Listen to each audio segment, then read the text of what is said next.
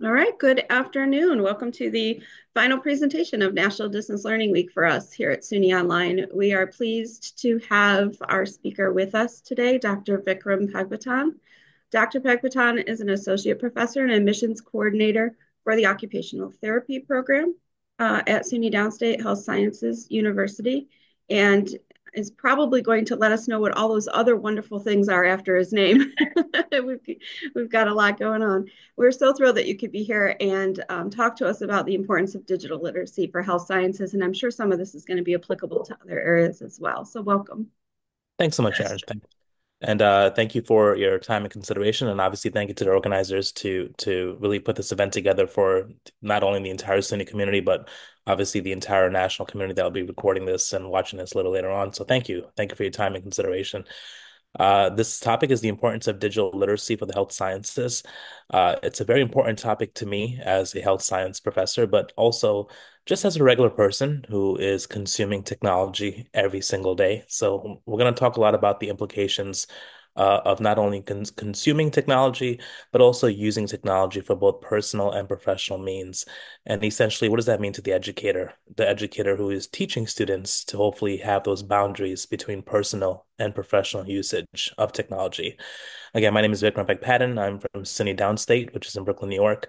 Downstate is specifically a health sciences university made up of major schools, including public health, medicine, nursing, and allied health professions. Alrighty, so let's just get into it, folks. And again, this is just it's a bit more of an overview of digital literacy, but I do have a few recommendations based upon research, also some case studies that my students have conducted with me in regards to what works and what doesn't work. So hopefully this does hit home in a very practical way. There's a growing role of technology in the health sciences. All of our consumers, from patients and clients, irrespective if they're seeing a nurse, a doctor, a podiatrist, a psychologist, or so forth, has access to some degree to technology. Now, the question is that access equitable?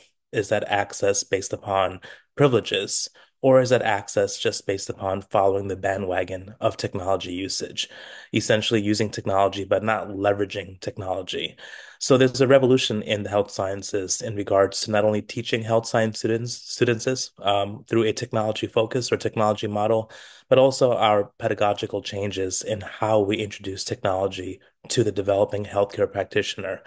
I'll give a quick example. Nowadays, within smart technologies, you have smart home technologies that essentially revolutionize how we interact with our personal environments.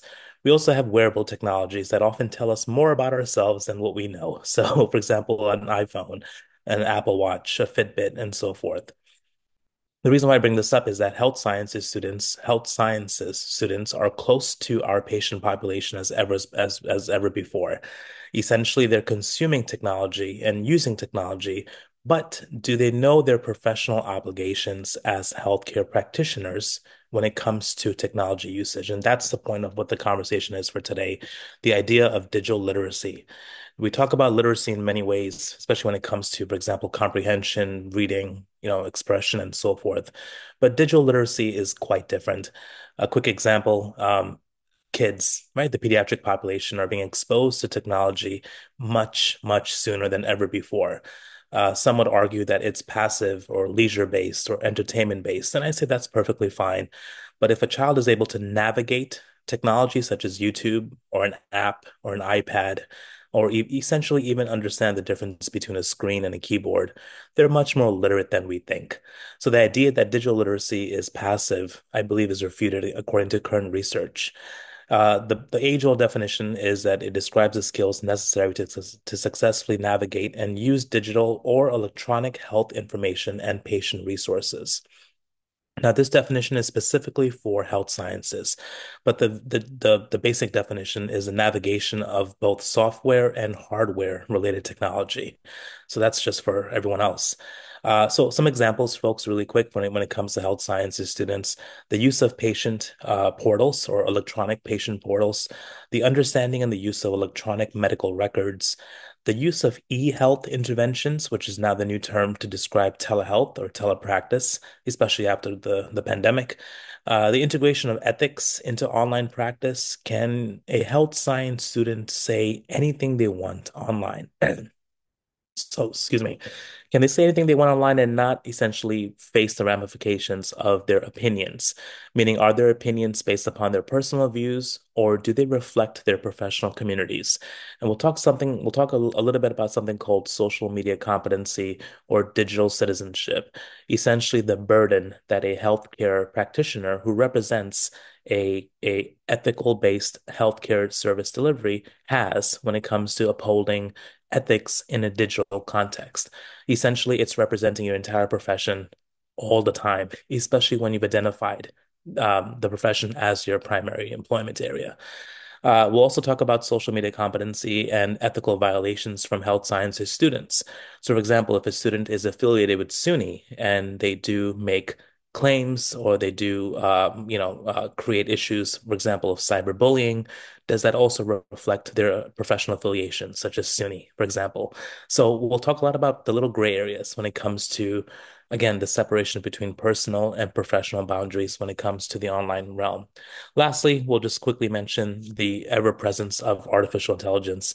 It is here, whether we like it or not, it is not going to go anywhere. So we might have an opportunity now to really get ahead of it when it comes to the way that we kind of enforce our own instructional techniques as professors and educators and members of the higher education community, but also not reinforcing it negatively, if that makes sense. If it's going to be used, let's figure out how it can be used ethically and morally, right, when it comes to the idea of education. So why am I talking about specifically digital literacy in the health sciences? Again, I've come to realize that access isn't there. Access isn't equitable. A quick little perception is that during the pandemic, we just assumed that all of our students had access to a laptop or had access to Wi-Fi. Unfortunately, when it comes to New York City, for example, that was not a fact whatsoever. So the idea is that are we teaching health science students is to look at patients and consumers from an unbiased perspective? The idea is that should everyone have a smartphone? Should everyone have access to Wi-Fi? How about this? Is technology more for independent usage, or sometimes could it be for shared usage? The reason why I say that is that a lot of students found during clinical rotations in 2020 and 2021 is that an entire family was just using one single device for multiple purposes. The bandwidth is obviously limited when it comes to that. So again, access is not equitable. One must ask. Evaluating online health information, folks, there's a lot of stuff that you can just quickly Google, and a lot of our health sciences students can easily find something on Google or a search engine versus a primary or secondary source, meaning a credible source like a textbook or an article. So, are we training students to critique what is found online, or should they just believe anything that comes up from a Google search? Again, folks, it's a little scary, but if that's the case, then they're not so far off from the consumer population, right? Even though they're healthcare practitioners or developing healthcare leaders. Intellectual property and plagiarism. Now more than ever, there's a lot of cut and paste when it comes to borrowing others' intellectual property, especially when it's readily available, for example, through artificial intelligence or through other multiple platforms. So, are we, as health science professors, enforcing the translation of plagiarism into into the digital context? That's something that we need to probably catch up on, especially with current research of multiple ethical violations for plagiarism from health sciences students, according to research. Last thing, digital footprint and digital learning. Health sciences can be quite difficult to teach online, especially when there's a hands-on or experiential component. However, we did learn from lessons learned from the pandemic that it is possible with new technology that is ever so simulation based. So I'll bring up a quick example of how digital literacy and simulation training are highly correlated. And that might be the new wave of teaching students more efficiently and also meeting them halfway based upon cultural and generational preferences.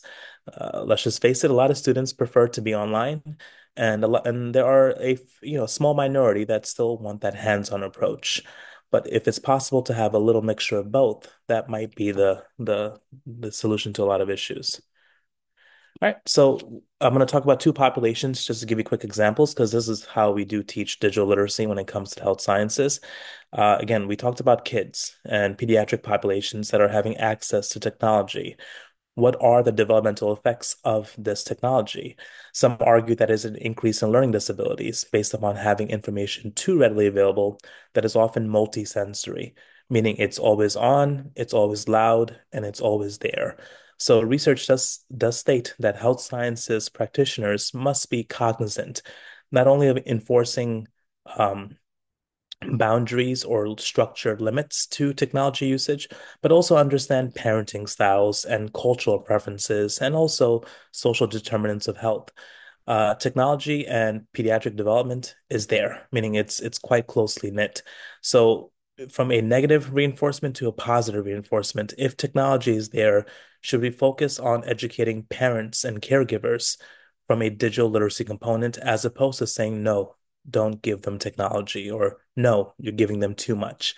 I'll give you a quick case study where students have found that the latter, education and a more collaborative approach, works much more efficiently than just mentioning all the bad things that can happen with technology addiction, or often social media addiction.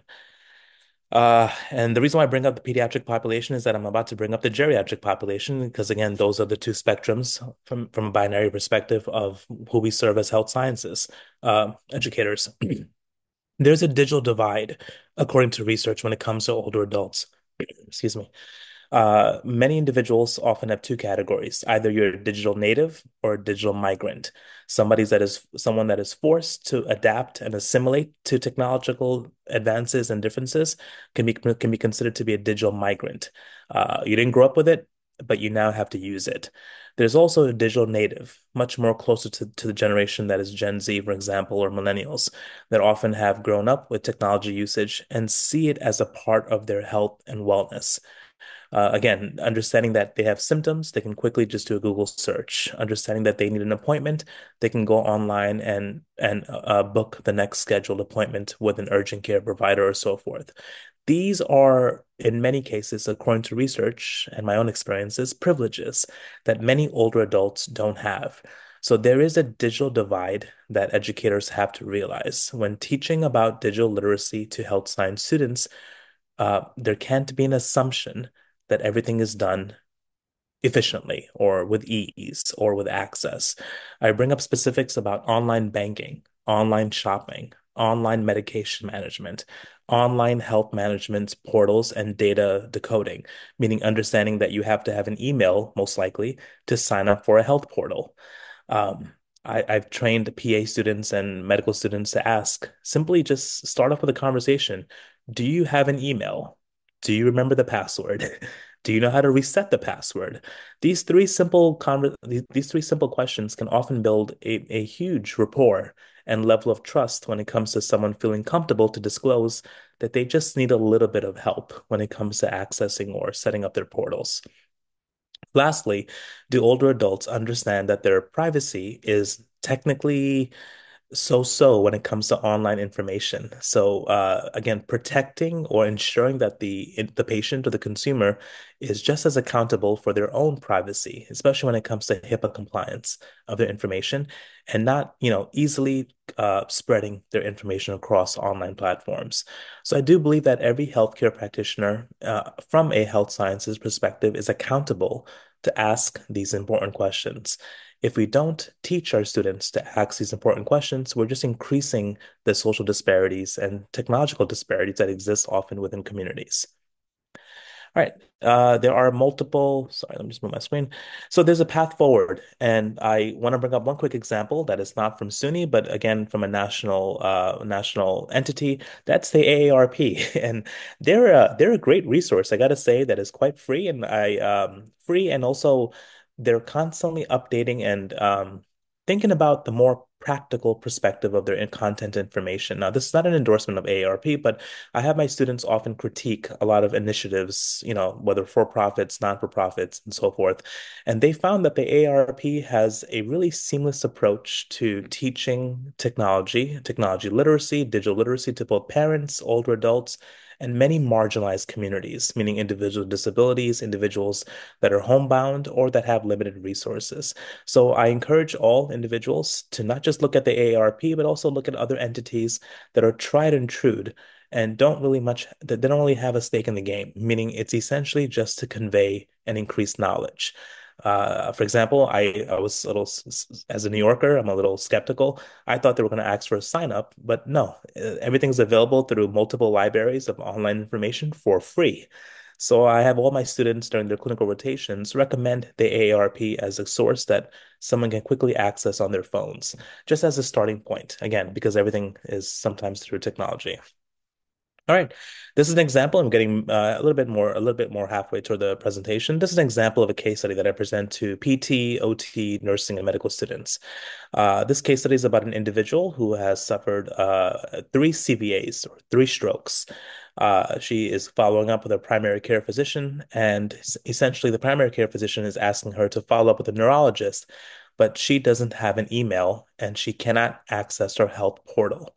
Because of this issue, she actually had to wait 4 months to see a follow-up physician based upon her frequent strokes or unfortunately her deteriorating status. That led to multiple comorbidities and other issues happening in that 4 month time span. That also led to a level of distrust when it comes to feeling comfortable conveying the need for help. I bring up this case studies for a reason because this is how I teach students to not only develop and build empathy, but to understand that their soft skills are just as crucial as their medical skills. Doesn't really matter if you're a great practitioner. It is important to remember that you're a human. And you know that one statement that most students say when they choose health sciences, they want to help people.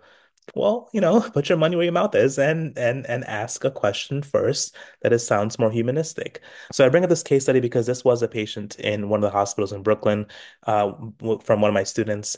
And yeah, unfortunately, after hearing about the 4 month delay in accessing a physician, she established a program, a free program in cooperation with a startup in New York City to develop a tutorial on how to access online portals. So again, as a part of our capstone or as a part of our community-based project, it's a free app that's available through the app market for Apple and Android, I believe. And again, it's quite seamless. So again, seeing a problem, finding a solution, being accountable, I believe is everything in regard to health sciences across the board.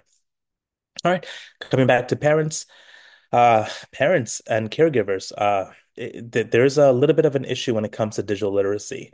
According to research, there is a push towards reinforcing learning through online applications. A quick example from my pediatric physical therapist and speech therapist is that a lot of parents are encouraged by educators to use apps for math, apps for social studies, apps for learning languages or sorry comprehension of certain words or increasing vocabularies, and that's perfectly fine. From a health sciences perspective, if there's going to be a correlation between learning and technology, then it is just as much as a responsibility of the school-based providers, for example, the nurse, the physical therapist, the school psychologist, the occupational therapist, to ensure that technology is a part of the child's IEP, which essentially means an individualized education plan. In the health sciences in New York City, for example, there's a large public school system called the Department of Education for New York City. A lot of our students are saying that technology is being used, it's being encouraged, but it's not being documented. And I said that for a quick example as a case study. If it's not being documented, then there's not a fair allocation of resources and time, and often follow-ups when it comes to technology usage. So I say this that in many cases, the ed tech specialist is a great resource when it comes to school systems for understanding technology usage to reinforce curricular outcomes. However, for the healthcare practitioners, if you have not learned about technology usage when it comes to ed tech, you may be breaching your scope of practice. And I say that this might be an ethical violation where you're giving your 2 cents from a personal perspective, but not from a professional perspective. And I say that kind of, emotionally because again, as a parent, I wouldn't want my child to essentially have, a supplement to the learning that is not evidence-based or from a practitioner or a person whose specialization is technology. I'd really rather go to the source to ensure that whatever they're doing is tried and true. So again, the idea for parents is that again, accessibility doesn't mean that it's always great for learning or pediatric development. This is another case study that I want to bring up when it comes to teaching health sciences students about the differences between hardware and software.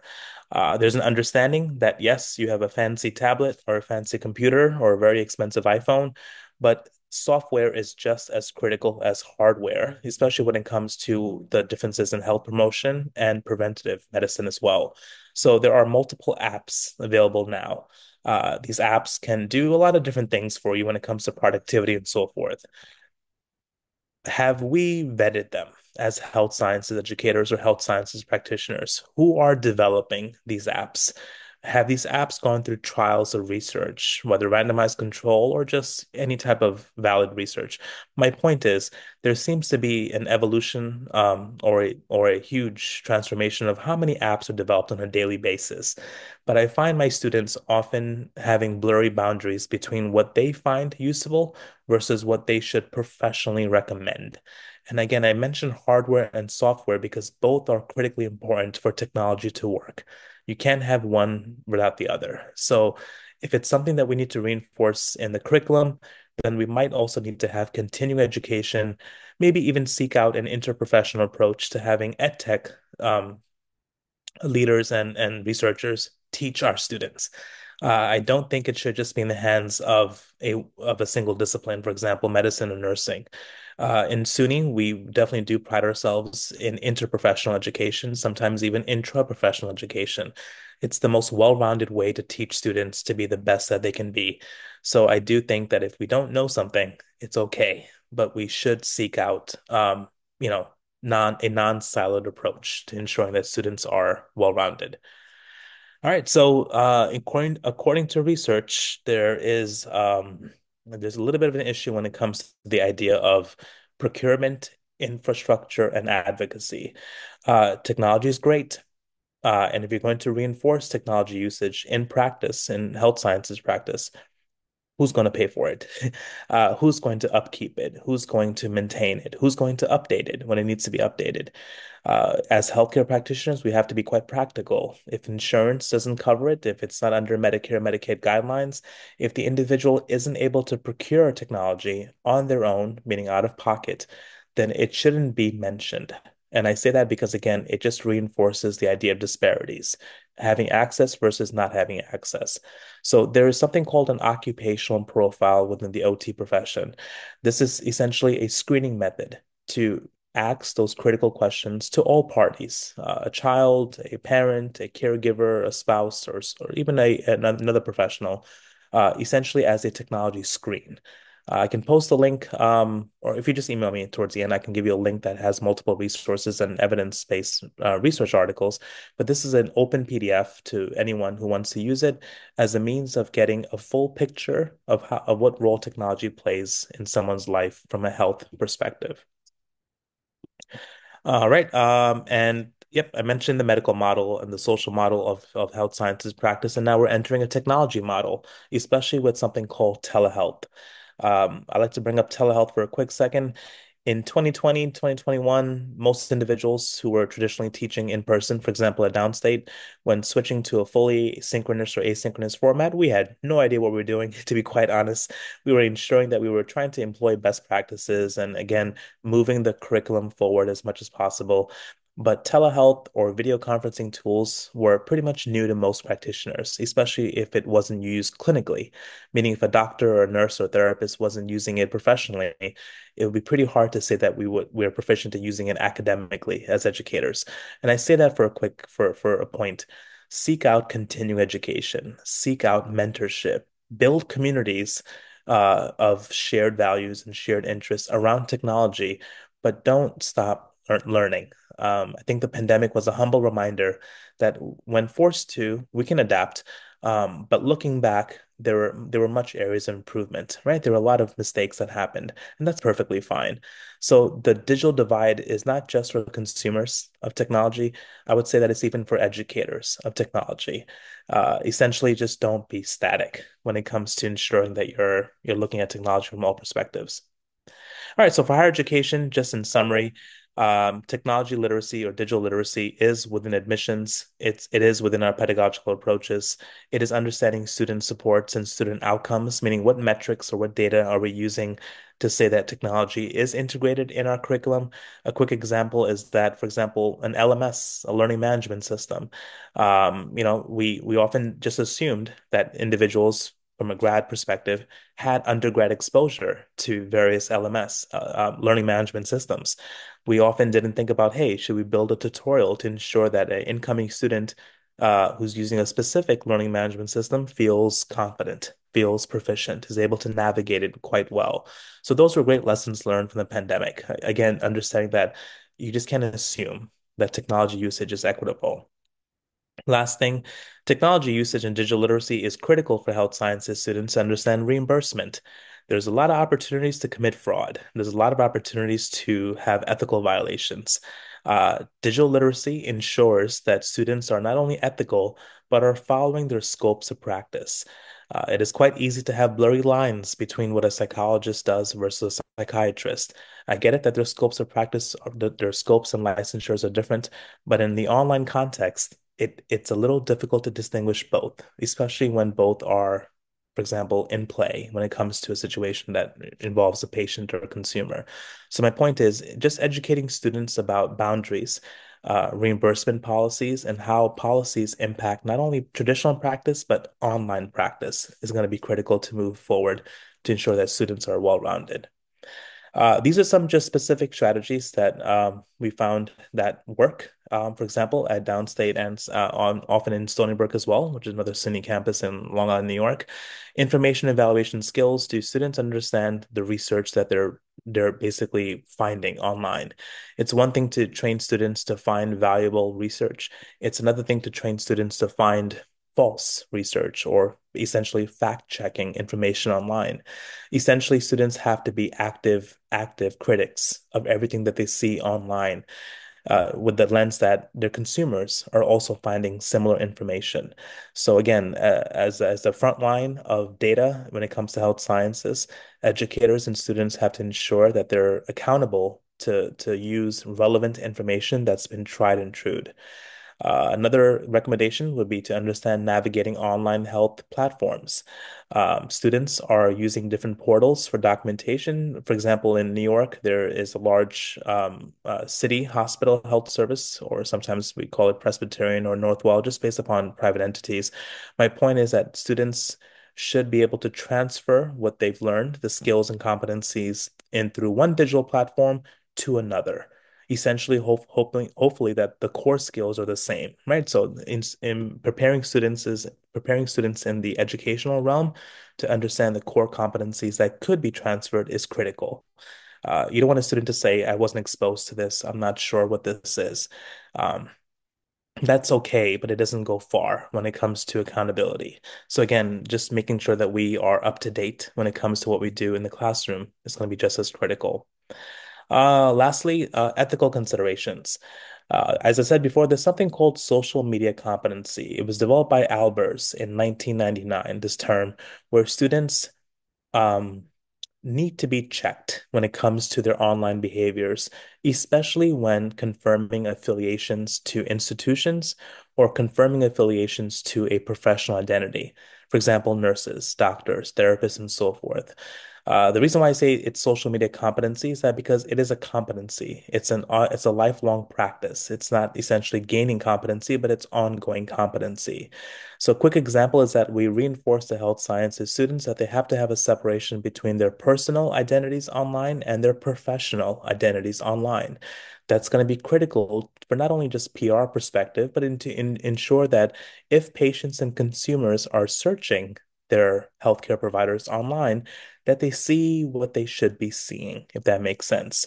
Nowadays, a lot of attitudes and perspectives and biases and judgments can be formed by consumers if they don't see the correct information online. I keep on mentioning that because we often forget that everything we do leaves a footprint. So for students, especially the younger generation of students, just have to be reminded that everything does have a receipt when it comes to activities. All right, this is just research, again, based upon the peer research, also based upon certain studies. And I have a reference list at the end. I'm going to come down to that for a quick second, and I just want to mention this last slide. So whether you're health sciences folks or you're a different discipline or profession when it comes to being an educator, for example, it's important to champion, foster, and lead the ideals that you want when it comes to whatever we teach students. One thing that I want to mention that has worked for me is modeling. If I'm saying it, then I am just as accountable to lead by action. So if for example, if I say Google my name, I'm just as accountable for what comes up as someone else when it comes to what we say in the classroom. I think it's quite critical for educators to be reminded that we're constantly being modeled, sometimes in good ways, sometimes in bad ways, but we are essentially models of practice in the health sciences perspective. That's what we call it. If a PA is teaching about certain techniques, a PA is then the model that the student will strive to be or to practice as. So again, from a behavioral perspective, just realize that imitation is happening all the time. So model the actions, model the behaviors, model the practices that you want future students to uphold. Alrighty. And yep, those are just some of the references, and that's my email. I have a full reference list available on an open Google Doc. Simply just email me and I'll give you access to the Google Doc with the DOIs and the links. That's terrific. Thank you for making those resources available to people who are interested. I did put your email in the chat, so folks could grab Okay, that great, if they're interested in doing so. great. I am not at all, I have no background in health sciences. It's exclusively education, but it is in technology, and I am a parent of well, I guess my youngest is a millennial, right? And then they go on up from there. So Yeah, it's been really interesting for me to see the impact of technology in health services. And as my children have become adults who now need to manage their own care and mom doesn't have to do it for them, right? right. They're making their own appointments, they're using my chart, they're doing all of this stuff. It's been really interesting to see what healthcare providers tell them about like Sure. how to access and how to search for things about their own health that were not anything that would have been recommended to me at that time. Oh, interesting, interesting. Changed. Yeah, Yeah, it's really changed. And I yeah, like yeah, the one statement that you had on one of your slides when you were talking about the more senior population, that connectivity is not connection. And that right. is just so true, right? One of my side gigs, I guess, is to I volunteer at our library through a program with the County Office of the Aging to teach Oh, cool. technology to seniors, right? And so it one of the ones that they had asked where they survey them about what do you want to learn about, and there's the usual social media stuff or how to use Netflix or that kind of thing. But the other popular one was health and wellness apps, and they were really interested in learning about what are some quality apps that are out there and then how do they use them and how can they help them live a better life. So I thought it was Yeah. interesting that came about too. Yeah, no, I think again, anything at the community-based perspective, or even at the front line of just having these conversations, especially to individuals that it may not know who to turn to. Like, how do you Mm-hmm. know who to turn to when you say, I'm having a hard time downloading an app? Sure. I just found so many missed opportunities, right, when it comes to patient care or Mm-hmm. consumer care. Just like, do you bother the primary care physician, the one you can't see for a couple of months because they're all booked up? Or, like again, these are things that we might just want to, have in as conversations in the classroom to kind of shed some light for the future, right? Healthcare leaders. Sure. So I'd love Yeah. to hear other perspectives if anyone has questions or comments um, for Dr. Pagpatan. Anything else? I did see some comments in the chat, but I Um, didn't think of it at the time. Oh, go ahead, Lisa. no, go ahead, Ron. Oh, I was just going to say I didn't think of it at the time, but in my personal life, I have an elderly parent who just was um, going through this where she was in a hospital setting and they were talking about insulin and pumps. Hmm. And the nurses in the hospital setting were saying that pumps might not be covered by Medicare or, insurances and stuff like that. And so the older person that I know, that's what stuck in her brain. And then, like a couple of weeks later, at her primary care physician, um, she was saying, "Oh, I probably won't qualify." The nurses said that it's hard to qualify for the insulin pumps. And at that practice, the person said, "Oh, if we need to get you qualified, we can find a way." And so I thought, wow, it didn't strike me until you were just saying that in an educational perspective, that could be important. I think maybe older generations tend to um, information sticks with them than maybe Yeah. like younger Well, generations where they yeah. just kind of take the most recent thing they've heard. Right. Um, to this day, that person is like, well, I don't know if it would be covered. And I'm like, that's the danger in exactly what you said, not being trained about something like this, Or like yeah, yeah. technology. And Yeah. No, no, thank you for sharing. I'm sorry. I mean, thank you for sharing that, but it could also mean life and death where that sometimes that over transparency of conveying information that you probably are not fully competent in conveying could make a drastic difference in someone's health and wellness, right? So yeah, I mean it's I found that older adults take the word of subject matter specialists to the T, right? If a doctor says this, and the therapist says that, nurse said this, they must know what they're doing, correct? I mean, again, it's just a perception where it must be well-rounded and well developed before they say something. So I just want to so yeah, to your point, just want to make sure that students are not overstepping, right? In many cases by making determinations that they shouldn't be making. Yeah, but thank you for sharing that. I'm Lisa Boyle. I teach in the Health Information Management program at Alfred State College. So Okay. one of the courses that I teach is electronic health record management. Okay. Um, and then I teach equality and legal. In my quality and legal, I have a newer assignment on health literacy. So this was really interesting to me. I give them they read information about health literacy in their textbook, and then I have them do a little research. And so they're trying to look at, who is most common in having the problems with health literacy. And so they're doing some investigation into this. And I Sure. kind of relate it to the patient portal a little bit because with consumer informatics and working in this health information management, they're going to be dealing with patients who are trying Right. to access the portal.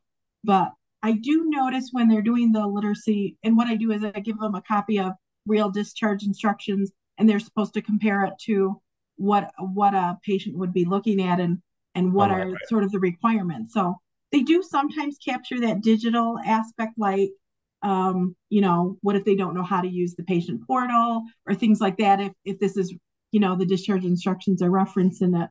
But I think I need to try to get them to look more at not just paper aspect of health literacy from what they're given discharge instructions, but also like you mentioned with the patient portal and all of that other kind of stuff, and um, not Yeah. having an email address to even sign up for the patient portal and things like that. So Right. that, Yeah. that was really Yeah. interesting to me. Yeah, and to your point, I'm sorry, but yeah, it's almost like are they also evaluating the prerequisites, right? The executive skills, the cognitive Yeah, skills, even navigational skills of understanding. Like it's just I don't know if it should be like a secondary response to any recommendation that has to do with technology that someone gets flagged or right or alerted to ensure that the person does have access. Meaning, a lot of my students tell me that there is relatively no follow-up, right, when it comes to what you recommend, if it has a technology focus, to then the next time that a person sees a provider. Like right. I don't know, maybe it's just soft skills, maybe it's just good practice or best practice, but we again, maybe if we just have these conversations in class, hopefully, right, the insight Mm-hmm. and insight develops for the next gen. I think they don't, like, I'm older, and I have an elderly mom, and so I have to help her with some of this. But I think some of these younger students that we have, like, their parents have email addresses, they know how to do it, but so they don't maybe have that concept of somebody not having an email address. You know what I mean? They've never been Fair, around somebody fair. in that generation that wouldn't have an email address. So to them, they don't even consider it as being Yeah, an issue, maybe. right. That's the only thing I can think of sometimes. No, well In the said, well said. Yeah, I mean, it's a huge migration of everyone becoming a digital native, right? right, Everyone is now at this point exposed to technology in some form. So yeah, right. again, I had a quick slide of like a typewriter and a beeper. I thought that was a funny thing to put up in the beginning, but I'm like, hey, does anyone know what these are? What the Sometimes- yes. yeah, just little things. Yeah, Yeah, it's I like to give my experience as an instructor because when I started in the field over 20 years ago, well, more than that now, than I was in the hospitals, we didn't have electronic health record.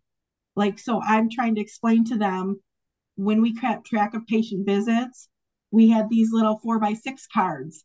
They were called master patient index cards, so I'm trying to show them the progression, but yeah, I don't know if sometimes they can get that fully, but it's always interesting for yeah, them to see what we did before we had an electronic health record. So, yeah, yeah. Thank you, thank you for sharing, Lisa. yeah.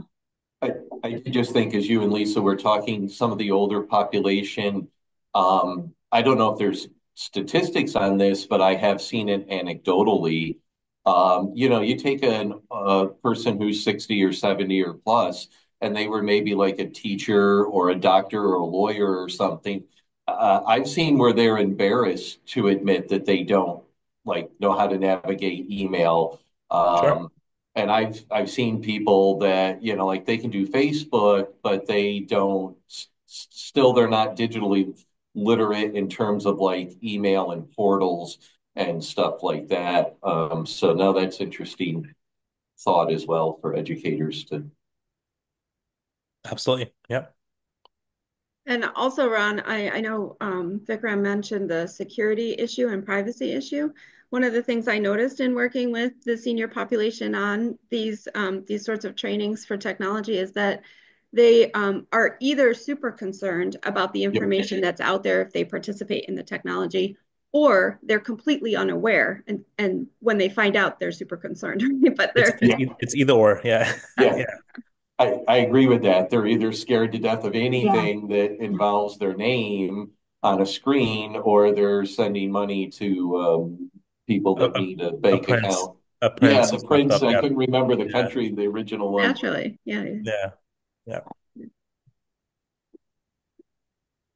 I would just say that I really appreciated the content of the presentation. We don't always get really specific health sciences or health related presentations. So, actually, Lisa and Ron are both my colleagues at Alfred State, and I also teach in the health information program there. Oh, very cool. Um, Okay. and I think one of the things that I have to remind myself every semester is that I can't assume that our students all have the same digital literacy when they come into the program, into the curriculum. And so it can start even sooner with us talking about how they need to be literate to be successful as a student, and then how that translates then into their career path and health information, where they have to, really level that up. So I Right. just really appreciated the content and reminders today. So there's a lot that I get to take back from this. Oh, thanks, Erica. No, I appreciate that. Yeah, again, it's a novel topic for us in Downstate where we're just finding a lot of gaps, right? And we're just trying to figure out where these gaps are stemming from, as we should, especially as accountable educators. So again, everyone is striving to race to become something, a nurse, a doctor, a therapist, and so forth. But they have to sometimes slow down and realize how diverse their populations could be, right? Their patient populations. So yeah, no, thank you for mentioning that. Yeah, just trying to figure things out. That's all it is. Well, thank you, everyone. Really appreciate your attention, and I'm so glad that it was very useful for all of you. When I saw this proposal come through, I thought about, our health schools and we don't often have a lot of presentations like this. So I really appreciate, Vikram, from you as well to be able to share what you're learning along the way as you teach these students. So Thanks, Sarah. Again, thanks for the opportunity. Yeah, my pleasure. it's to be in the mix. Yeah. And that concludes National Distance Learning Week for us here at SUNY Online. So we're really happy that all of you could participate, and I wish you a wonderful rest of your semester.